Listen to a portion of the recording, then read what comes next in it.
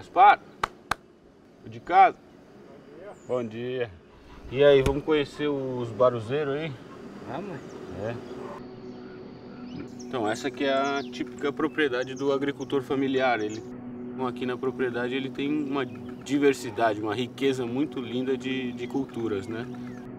Tua propriedade vai até onde? Até aquelas árvores ali, não? Isso, é até lá onde você está vendo o corte do cerradão. E acho que em termos ambientais, né, essa multiplicidade de culturas é muito melhor para a natureza do que uma monocultura que extrai todos os nutrientes do solo e que degrada o solo, né? O produtor rural, ele cuida do solo, diferente das grandes empresas que exploram muito a terra, e se a terra fica infértil, ele abandona e vai para outra terra.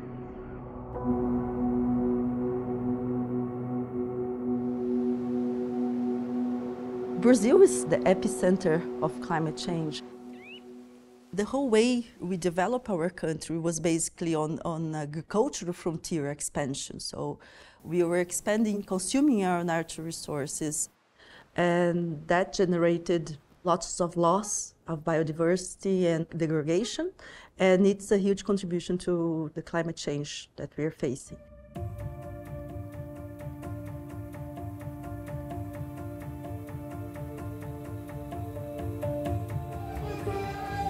At the same time, we are one of the most unequal countries in the world.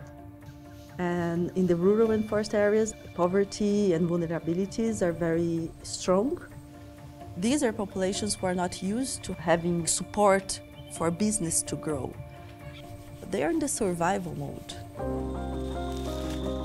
So Conexsus is focusing on this problem of how to create a bioeconomy that's inclusive of the communities and people who live in the forest, who live in the rural areas, and at the same time protect the standing forest and the other biomes that are under threat. In identifying the problem, we came up with three main strategies. The first one is building capacity of community businesses. The second one is trying to find opportunities for innovative financing for them. And the third one is market solutions. So if I zoom in on the first area, it is looking at the capacity building of cooperatives. E quanto que a Copa Base paga no quilo do baru? Me parece que é 30. There's a specific team that goes out, meets with lots of cooperatives. They make an assessment, understanding where in a development journey a cooperative, a community business is, understanding their specific needs in order to strengthen the organization and grow their products into broader markets. Porque hoje nós principalmente o pequeno produtor está sofrendo muito com a questão de valores, né? Porque o que você tem que comprar, tipo adubação, semente de milho, de sorgo para fazer plantação, está muito caro. The second approach of Conexsus in working with community businesses is really trying to look at innovative financing mechanisms, how to innovate and get working capital to those cooperatives, because that's what they really need. So we work with Rural Credit as credit agents of Bank of Amazonia to offer credit with technical assistance to producers. On the other hand, we created a Conexsus Fund, which is a financial vehicle of Conexsus, to be able to offer finance, specifically short-term finance, for community enterprises.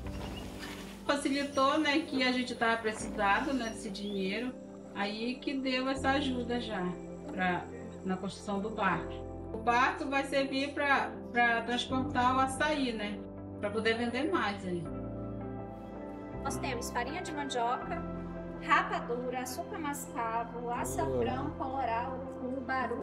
Tudo isso são os seus cooperados que fazem? E os produtores. As a third area of work for Conexsus, we look at markets for sustainable products from the Amazon, from other biomes, both at the national level to see how can we have innovative ways of finding new markets, or even looking at innovative ways of developing new types of products, but also looking at the international market and see how can the products from the Amazon have a better value within these global value chains.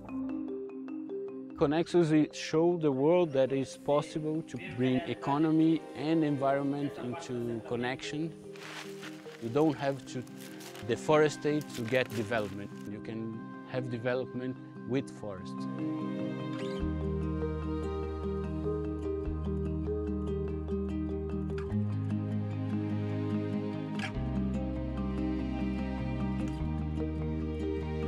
The ultimate goal we want is to help Brazil reduce deforestation rates and degraded areas and improve standing forest conservation and management.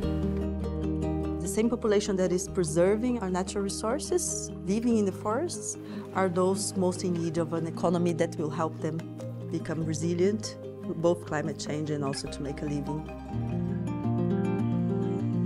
I think we are just in the beginning of this journey.